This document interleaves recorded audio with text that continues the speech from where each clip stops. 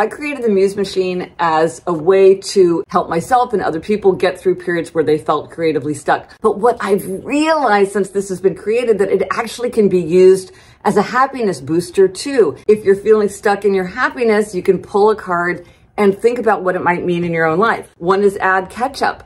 And to me, what does that mean for happiness? It means find some more fun, find some more flavor, let things get messy, embrace what just makes something more pleasurable. Here's another one. It's not a bug, it's a feature.